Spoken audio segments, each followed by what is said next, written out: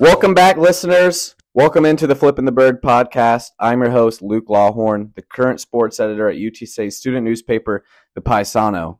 I'm excited today. We got a lot to talk about here with just two of my guys, the smallest crowd we've had this year, but I have a sneaky suspicion it could be the best episode we've had all semester. Here with Rylan and Connor. Rylan, how are you? How are you doing today?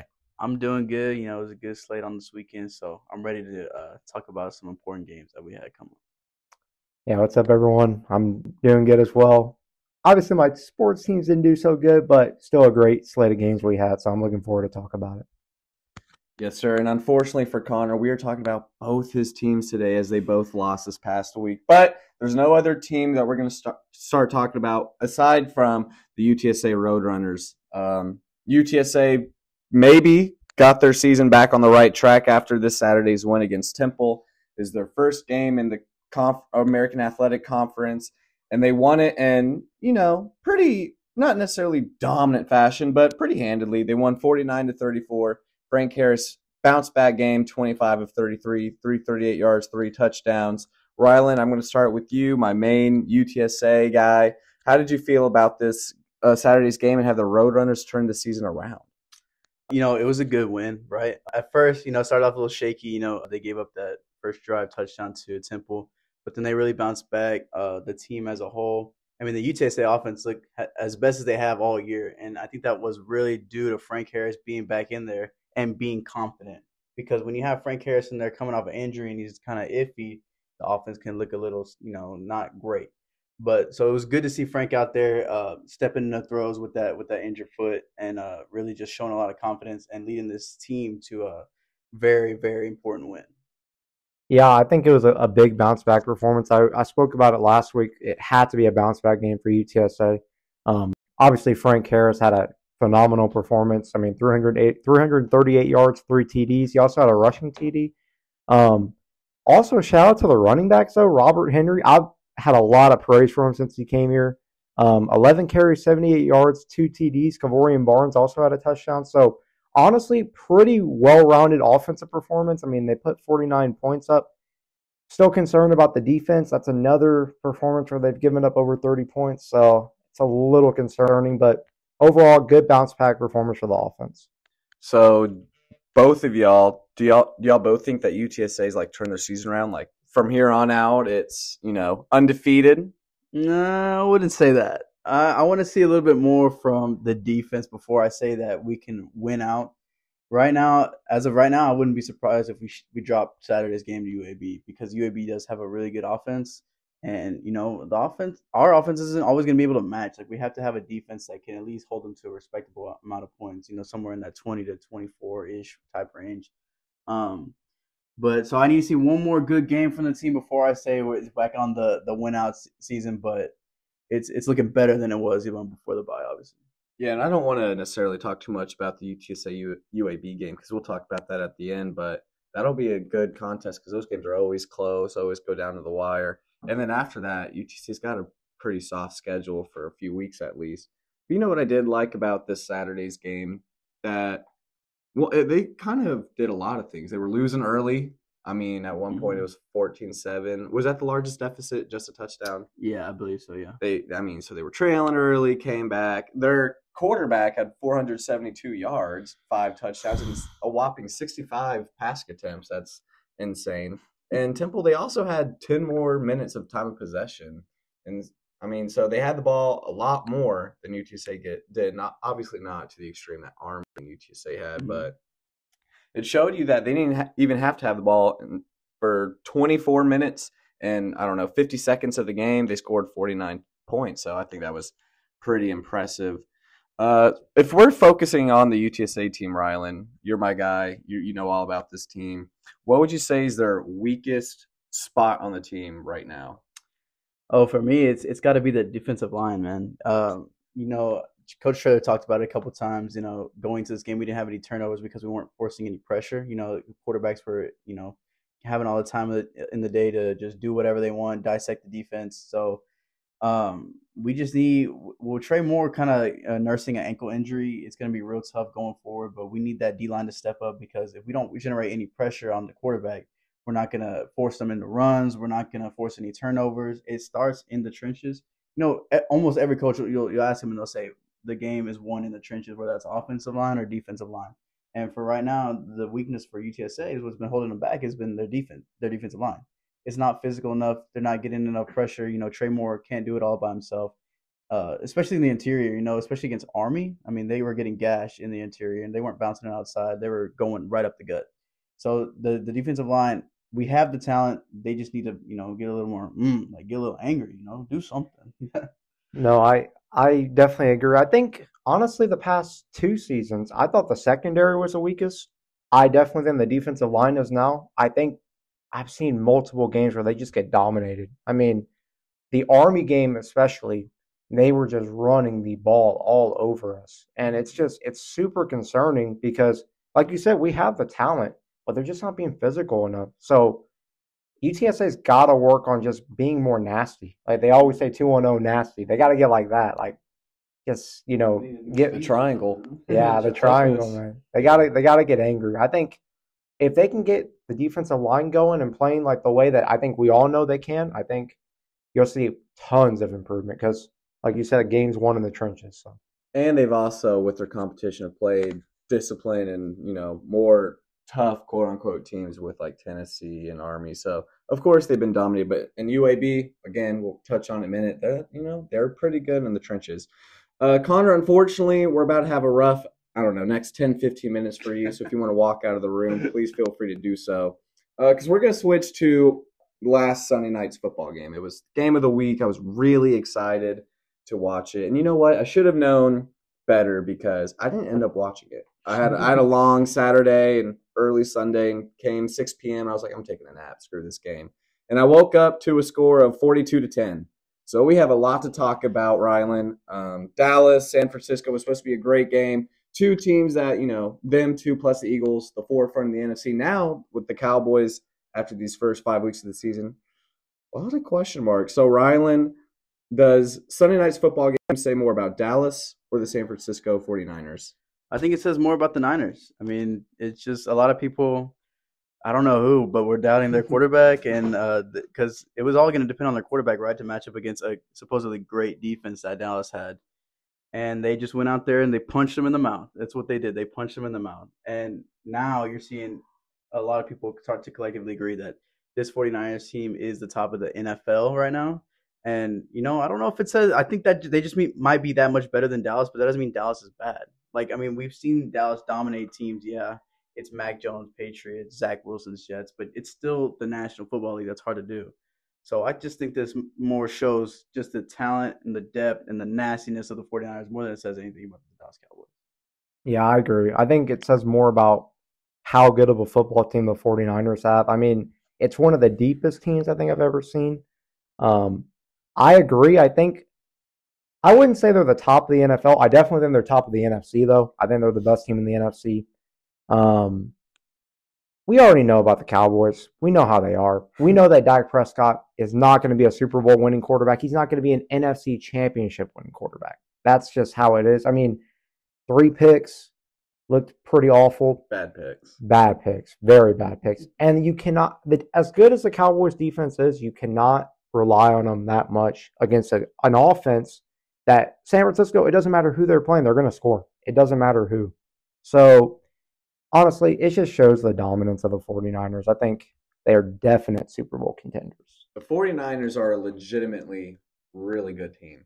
I mean, except for them losing in the playoff game when quarterback went to the hospital. The last time they lost was last November, the week after they got Christian McCaffrey. So since 1 week after having him, and they got dominated by Kansas City that game, they have not lost since. Course, unless their quarterback goes to the infirmary.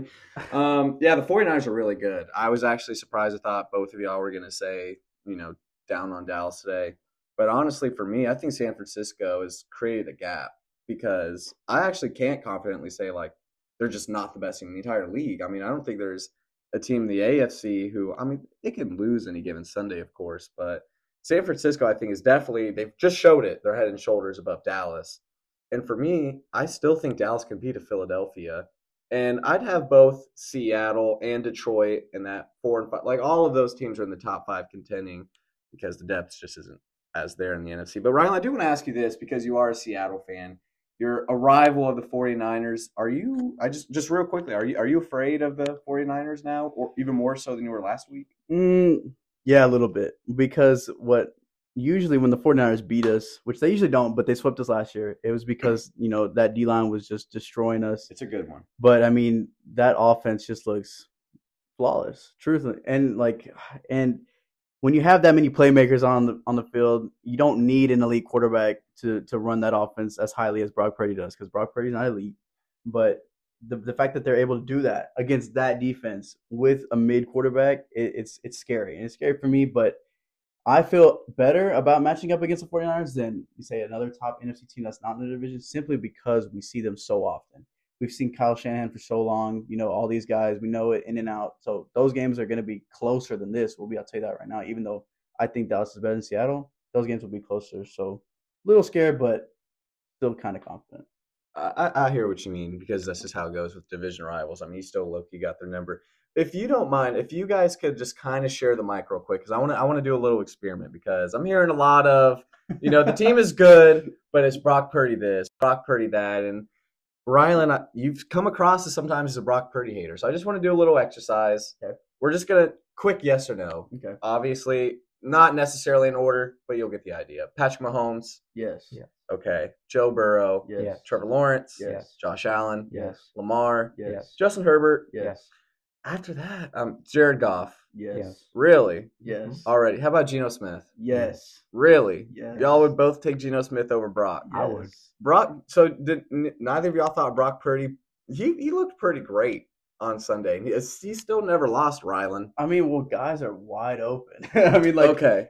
All it is, you're not having to critically think. You just look for the guy who's open, and they're always open. Brandon Ayuk looks like a top 5 wide receiver right now. So the Dallas defense, I mean, I thought this was the top 3 defense coming in, top 5. Well, when you have Micah Parsons, DeMarcus Lawrence disappear, thanks to Trent Williams and that O-line, I mean, yeah, I mean, if you can make those guys disappear, you're going to win the game. How about Dak Prescott? You're in the line. What is it? I need to hear it. No. So you'd rather have Brock Purdy? Yes. I'll take Brock Purdy over Dak. Yes. I mean, Dak I've never seen a player on that team just look so unconfident in himself outside of pressers. Like, when you're in that game and you look at him, there's no confidence radiating out of him. He doesn't look like he is in command of the game like your star quarterback should be. There's just none of that. And you see that with Brock Purdy, admittedly. He looks like he's having fun and he knows what he's doing. So do you guys think that Justin Fields or Mac Jones could go on the 49ers? They could have done the same thing, truthfully. If the 49ers drafted Justin Fields would have won an MVP by now. Wow. I mean, I was actually a big advocate for that, by the way, because I've brought this up before, and it's still, we don't have answers. Like, I don't know why it was a guaranteed. Okay, Trevor Lawrence won, obviously.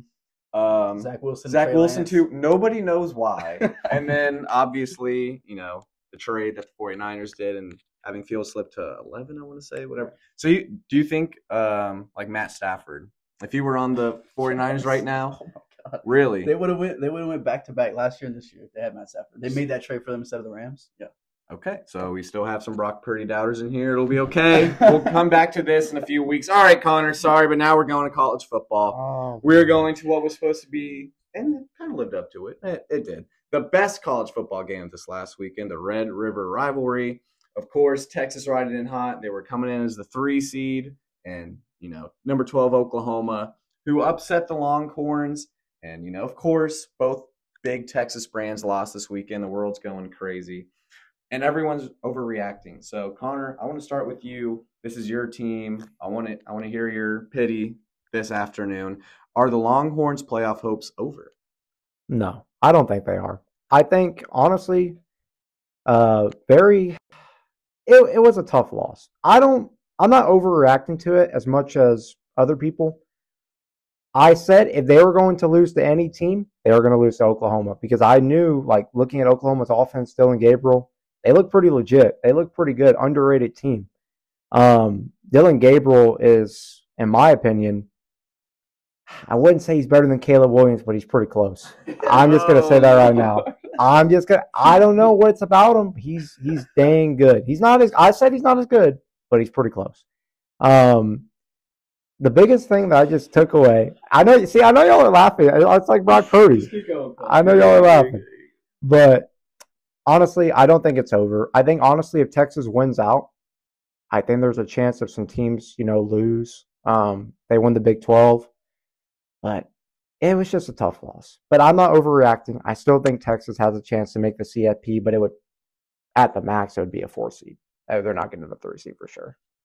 Yeah, well, the thing that's so sad about this loss for Texas is that, like, if you win this game, like, you have a good chance. You control your own destiny, right? Now they're going to need some help if they want to get into it. That's what's so unfortunate for Texas, because I was a big Texas believer, even though I don't like Texas. They were the most proven team to me up until last Saturday. But now you're going to need some help to get in the college football playoffs, which is a shame, because this is a good team that they have in Texas. And Dylan Gabriel, he's good, right? He's good. I don't know. Caleb Williams here is a little crazy. I would say right now it's Caleb Williams, Michael Penix, and then Shadur Sanders are my top 3 quarterbacks. Really? But yes. No Drake May? Oh, okay, wait. Drake I got May. You anyway. But yes, it's an unfortunate loss. I don't think it could have gone either way, really. I don't think it says much about Texas as their team. I think they're still really good. I just think that now it's going to need some help to get in the playoffs. But honestly, that's why we love college football, because that's how it always works, especially in this 4-team playoff era. I mean, all these teams are going to lose this weekend. Who knows? One of us might bring it up later. Washington and Oregon play. Michigan, Penn State, Ohio State play each other like a triangle. I mean, all these teams that are ranked ahead of them, they all play each other. So, no, their playoff hopes aren't over. However, I mean, that is a weak conference. So, like you said, I mean, whoever won that game, I was pretty confident would go on. But thankfully for the Big 12, they don't have those stupid divisions like the SEC and the Big 10 have, where all the best teams are in the same darn division. So if UT and Oklahoma wins out, they could rematch. And if Oklahoma avenges their only loss, and who knows, maybe in dominant fashion, I actually can see them be any seed, because I still don't trust really anybody. I mean, I think 1 through 10 is wide open. I mean, it's completely wide open, especially if Georgia loses and everyone in the Big Ten beats each other, but they can't avenge their loss in their conference championship like Texas will be able to. I don't know. There's a lot that could still happen in these next several weeks. Before we move on, I just want to ask y'all, especially Connor, because, I mean, these are both his teams, which loss scares you the most? I think the manner in which the Cowboys lost scares me the most. I would have to say the Cowboys, just because I kind of figured it would be close. I was leaning towards maybe they would lose, and I'd be like, okay, San Francisco, good team. I didn't think they were going to get dominated like that. It was just flat out embarrassing, pretty much. It was in the first half. It was close. I won't lie. It was I think it was like 21-14 at one point. It was a close game, but then when you turn over the ball, you leave the defense out there the whole time. They're going to get overworked. So Dak is just concerning me, like he does every Cowboys fan. I know that. So I definitely the Cowboys. I think Texas will be fine. Yeah, it's the Cowboys, because you're supposed to be a contender, and then you play another contender, and you just get absolutely destroyed, and your quarterback looks like he doesn't belong there. So that's concerning. Although I do think they'll be fine, and I do think the next time they play, if they play again, it'll be closer. Right now, it's the more concerning one is Cowboys loss. I don't know. This finally something we can kind of slightly disagree on today. I think it's worse for Texas just because of structure. Just because now with the 4-team playoff, I mean, so now they're in the position where they have to make a case to get in. I mean, I still think we're all pretty confident Cowboys are going to make the playoffs. And probably, I mean, if they're the 5 seed or whomever, they play that terrible 4 seed who's going to be the NFC South champ. So all of a sudden they're already in the divisional round. We already thought their ceiling was probably NFC Championship game, and a hop, skip, and a bounce, they might end up there. So I don't know. They still have everything in front of them, and they have a lot more to figure out, obviously. But Texas, their path, I think, might be a little tougher. All right, so let's stay here in college football. Of course, we got to give our reactions to the AP poll, which came out a few days ago. Again, second or third straight week, we're not too much happened. Obviously, deservingly so, teams lost, teams moved up. So I just want to get y'all's reactions. Looking at the AP poll, Rylan, what do you see? What do you like? What do you hate? I like FSU back in top 4. They're my team. They're my natty pick, so that's starting to line up. But I mean, really, I mean, Oklahoma moved up deservingly. Texas moved down deservingly. I think it's so funny. USC wins every week, and they just keep dropping. I think that's the funniest thing. And Louisville up to 14. That's low. Louisville, crazy. But everything else about adds up. Notre Dame down to 21 is hilarious. Why is LSU still ranked? Who knows? But yeah, that's it. It's that SEC bias, man. They're a 2-win team or a 2-loss team, and they're out there. Insane. Yeah, the top 4 is honestly fine with me. Georgia, Michigan, Ohio State, Florida State. As much as it pains me to say, I'm fine with Oklahoma being at 5 because they beat us. I'm honestly really relieved that Texas didn't get dropped down further than 9. I think that's honestly okay. I'm okay with that. Yeah. That's fine. Louisville is the biggest surprise for me. I cannot believe they jumped up 11 spots. That's insane. I mean, they beat Notre Dame, right? That's who they beat. Yeah, stomped them. Yeah, it was pretty bad. 11 spots. Ohio State just can't catch a break. I hate to tie it back to my team, but what were you saying, Connor? No, I know it.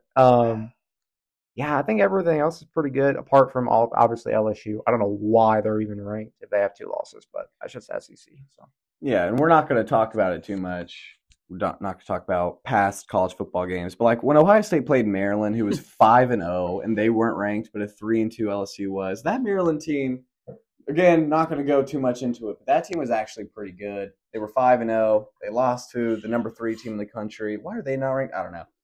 I don't have a problem with really anything on the list, except I go all the way down, scrolling. You know who I still see hanging on by a thread after making maybe the worst coaching decision ever in college football history is Mario Cristobal, and the Miami Hurricanes are still ranked, hanging in there barely at spot number 25. Did y'all watch that ending, by the way, or hear about what happened? Yeah, I saw it. Yeah, that is embarrassing. I don't know why they're still ranked, Rylan. Like, what were your thoughts on that game? Or well, that series or play specifically? It just doesn't make any sense. Like the game is over. Just why would you even risk it? Okay, and not only that, how do you drop the ball right there? I mean, and then they have to go like 74 yards down the field, and then they give that up. Yeah. Have y'all ever seen a worse blunder? Like, I'm just trying to think. I don't know. Because that coaching decision is bad. Like, we've obviously seen teams go. I don't know if y'all remember, but last year in the NFL when the Bills were playing the Vikings and the Bills got the ball back, but they fumbled on the 1-yard lines. That might be up there, but even then, the game wasn't over. Like, this game could have been over. I could go back a couple years. There's just one team that was about to win the Super Bowl on the goal line. Okay. They made a coaching blunder. I don't know what team it was, but oh man, that's up there for sure. Are we going down that route? Because I got some coaching blunders that we could talk about. Okay, staying in college football before we move back onto the NFL. Another new week coming in front of us. A couple good big games. I'll go first. My favorite game this weekend will be the Notre Dame USC game. Kind of touched on it. Notre Dame just lost. Now all of a sudden I'm like, great, there goes our best win of the season. Looks really not as cool now. I mean, who knows? Unless Louisville's good and they keep doing what they're doing. Now it's a pretty great win. Mm-hmm. But we're obviously pretty skeptical, at least for the defense of the USC. Now all of a sudden we have someone who doesn't think Caleb Williams is that good, or at least who knows. So that game will definitely show a lot, especially since both Washington and Oregon are playing, and that'll be a great game as well. But one of them obviously are losing. And if USC, if they keep winning, even though we're all hating on their defense, pointing out all these flaws, they just keep winning. They control their own destiny. So for me, my game of the week will be Notre Dame USC, and I have USC unfortunately winning by 10 points. Well, mine's going to be an easy pick for me. It's Washington, Oregon. And I actually think that Washington will go out there and get a statement win. A win by a couple possessions over Oregon, because I believe in Michael Penix that much. I love their wide receiver core. I just love everything about the team. That I'm going to be watching that one for sure. So, yeah, Washington over Oregon. I'm going to be a little different from y'all. Okay, I see a game over in the old Big Ten Conference. Oh, no. This team loves to pull up an upset. Uh-oh. Ohio State versus Purdue. Oh, I smell a potential upset here. I think they're at Purdue. Yeah. The Boilermakers, you know how they are. They love to love to cause the little stir of the pot in They college beat football. us one freaking time. Well- and you know what? That's not a bad pick, Connor. I mean, it's not going to end well. I think Ohio State's gonna- but that I still have a very sour taste in my mouth from that game, so not a bad pick. Yeah. No, I'm looking forward to it. I think, honestly, out of all the games, I think that has the best chance of an upset. I'm just being honest with you. I don't know what it is about Purdue. I just feel like I just got a feeling, man. Well, Connor, if you're correct, this will be our last podcast because you will never see me again. Okay, NFL time. There's a lot of teams, including the Cowboys, including my Bengals, who are, disappointing starts of the season, and they got to get back on the track. A lot of different other teams who, face must-win scenarios. So, Connor, you still have that mic in your hand. Who in the NFL faces a must-win this weekend?